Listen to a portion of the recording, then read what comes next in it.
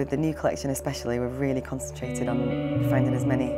ethical and eco-friendly fabrics as we can. I mean, it's been such a mission and such a quest to find because they've actually been quite difficult to source. So the new fabrics that we found, there's organic pea silk that's made in Britain, which is amazing, obviously a low carbon footprint because it's not getting shipped across the world. And even the mulberry leaves that the silkworms eat are grown in Britain as well, so that's really amazing.